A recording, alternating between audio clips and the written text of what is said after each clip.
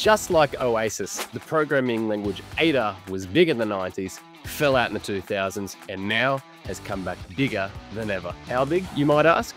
Big enough for Nvidia to co-publish an open source reference process using Ada and Spark in the automotive market, which is absolutely opening the floodgates for Ada adoption once again.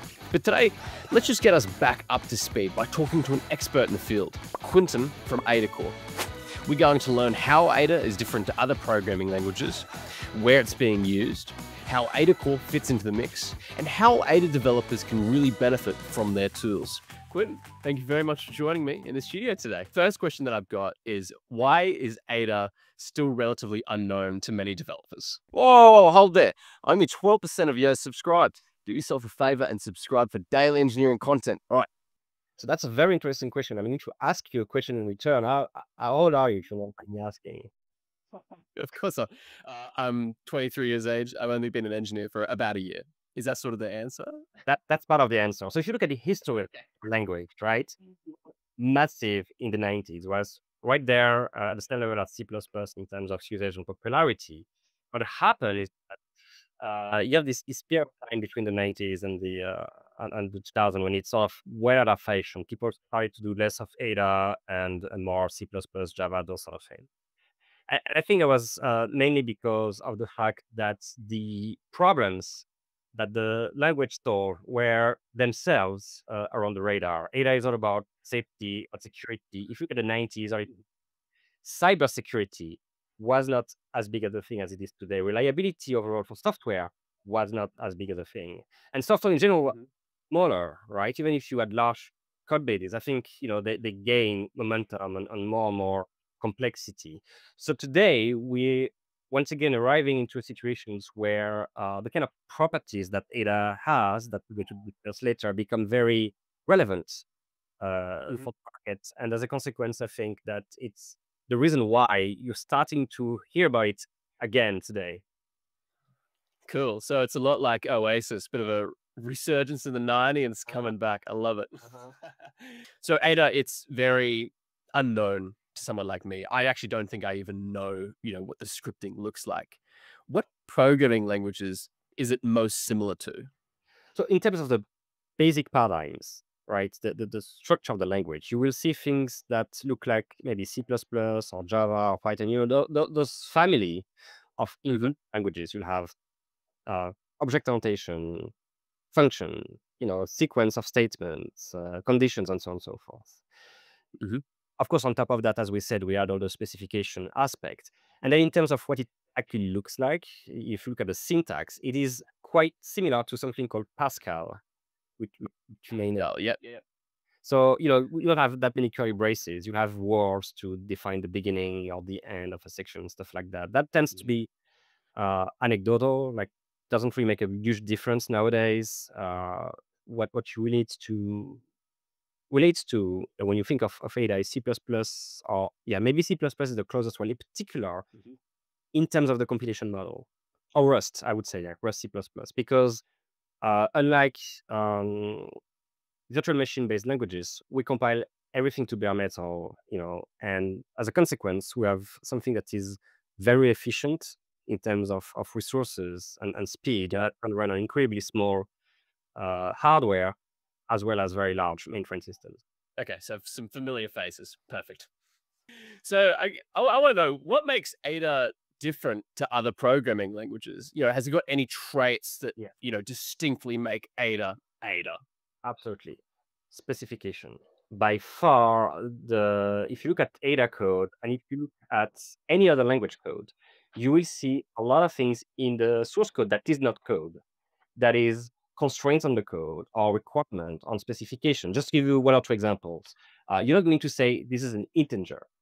You're going to say these are miles, and actually that data type is constrained between 0 and 1000, and then this is kilometers, and this is maybe between 100 and 100. So you need to describe constraints on the type and constraints on your entire environment. This function is ordering an array, and this is what ordered array looks like. And now once you put all of these things together with the language that is very anal about being very precise. Like there's not that much compiler specific aspect of the language or undefined behavior. Like everything is very well defined.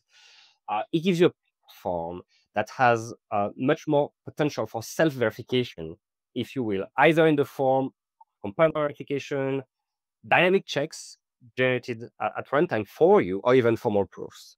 Right. Interesting. So all these semantics are obviously for a very particular reason, governing a language that now allows it to be self-checking, right? So it's very safe, right? Where is Ada used most prominently today, and what makes it so best suited for those applications? So when you're going to get the value out of the Ada language, it's places where you have a lot of either safety or security. Like think if something fails, people die, right?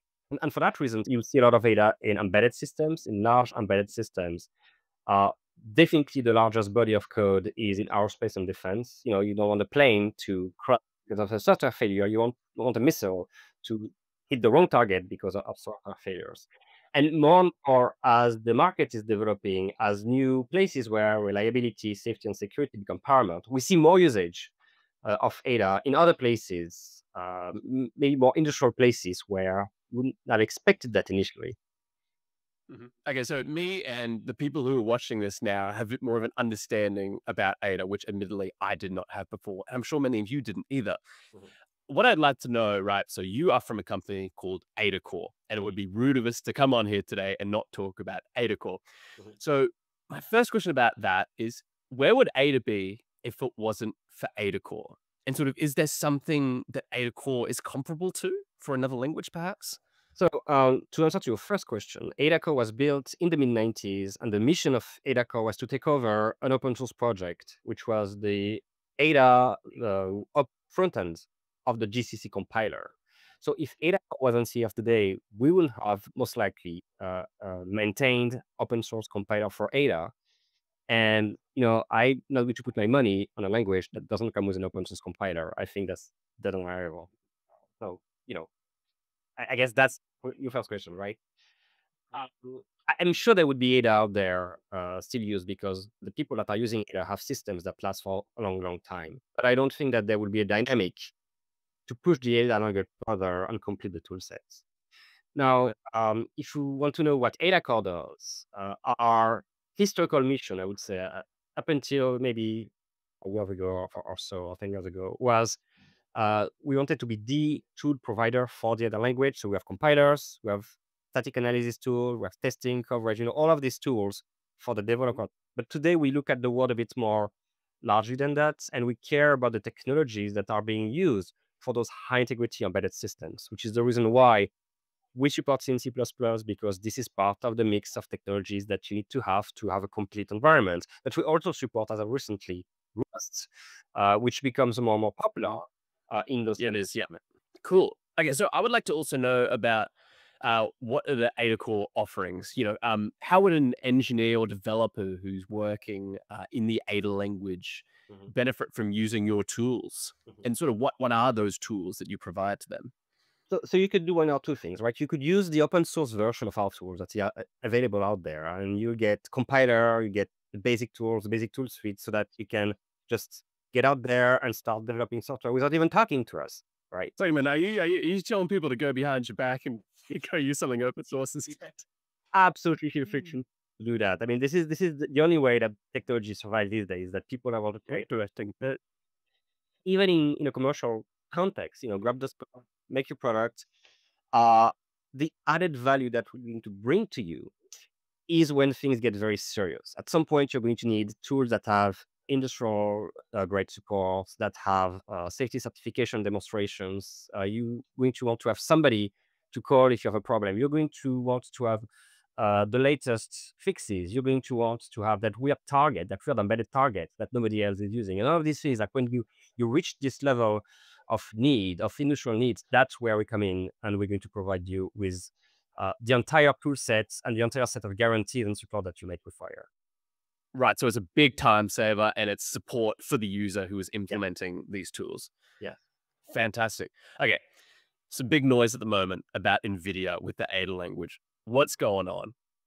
So it's interesting that the noise is now, because we've been working for Nvidia and publicizing about Nvidia's work for quite some time. I think the first references dates like 6 years ago, where we made the first announcement, and I can expect that was not the first time we are working with them. So there are two things that Nvidia is doing, as a matter of fact. One is they are developing firmware on GPUs with a specific version of Ada, which is called Spark. The reason why they is that they want to enable an analysis which is called formal proof, which allows you to demonstrate with absolute certainty absence of certain defect of your software, including, for example, absence of buffer overflow. So let me say that once again. Once you develop with Spark, with the way NVIDIA does for the firmware, so at the core of their systems, they have, yes, absolute guarantee of things such as absence of uh, buffer overflow. So you can see that from a cybersecurity standpoint, is an extraordinarily strong argument here. Right. Now that's the starting point. And as the technology made its way through the company, it got adopted also by the automotive group, like the team that developed the automotive stack on top of the hardware, things, hypervisor, drivers, and those sort of things. And the reason why you're hearing so much about it right now is that that group did something that is quite unique in the industry. The safety certification ISO 26262 certification process. Nobody does that, right? And they published that part of their workflow for Ada on Spark. So anybody that develops automotive software out there at the highest level of reliability as a pick that document, pick the Spark tool, and start to develop the way they develop. So you've got a reference process now. Yes. Perfect. It's a huge document, right? It's like, I don't know, 80 pages. Like it's all you need to use Spark and Ada in those contexts. Mm-hmm. What sort of opportunities do you think that this document is going to open up for people in the future? Adopting a new programming language is hard, regardless of the language, right? We see that with, for example, and we definitely see that with Ada and with Spark. And it's hard because you need to train people, you need to adapt processes, you need to adapt new tools, and so on and so forth. But one of the biggest question that you have very quickly is, how do I extract the value of this new technology for my purpose? And this could be quite a journey to understand that. And that might depend on the kind of needs that you have, the kind of process that you have, the kind of industry you're in, and so on and so forth. With that document out there, it's off the shelf. Like if I am designing an automotive system at the highest level of criticality, right? This so-called AZD, which is the most critical, like the thing, if it fails, people in the car may be in danger. So that's very hard in itself. Now, if I want to do that at with the strongest tool is to some respect, right? To get the strongest guarantee, I can pick up that process off the shelf and apply it at home right away. Like I don't have to reinvent how it work. I have all the steps, like the recipe to develop said software in that process. So that actually sounds quite similar to Misra C, right? This is pretty much Misra C for Ada, right? No. So no. It's a development process. So if you look at this C does only one thing, which is subsetting the C language and adding rules so that you can start to trust the basic of the language that you're using. But it says nothing on how you're supposed to develop software. It doesn't talk about how you're going to test your software. It doesn't going to tell you how to apply some analysis. It's going to tell you how to connect software with requirements and so many other things. As a matter of fact, if you look at a reference process, you might have one line that say thou shall use Mishra C, and 150 pages of other stuff. That's how larger this reference process topic is. Right, and that's the real difference between that and ISO 26262. Yes. Beautiful. And you've given me and this whole audience valuable information about Ada today, so I feel it's only fair to give you the chance to plug. Where can people find out more about AdaCore? So, I mean, there's two kind of need that you might have. If you just want to hear more about these things, maybe try out for yourself, I want to encourage you to go to learn.adacore.com, and you get even interactive classes and a lot of information on how to start using the tool. You can also check out something called Alire, ALIRE, which is close to Alire, which is like the package manager for Ada crates, and you can install the compiler to it as well. So that's if you want to try things on your own. If you have industrial needs, then go on www.adacore.com and fill up a form, contact form, and we'll be happy to call you back and discuss your requirements in more details. Amazing. You heard the man. If you have questions, go there. Quentin, thank you very much for joining me. Thanks for having me. That was part 1 in a 2-part series where we learn about the Ada programming language and AdaCore's offering, which, funnily enough, they suggest you can get elsewhere open source, but know that they're the obvious choice for easy adoption. That is confidence. Join Quentin and I in the next video where we'll be talking more about AdaCore's involvement in creating the reference process with Nvidia, the importance of the reference process, and what's next for AdaCore.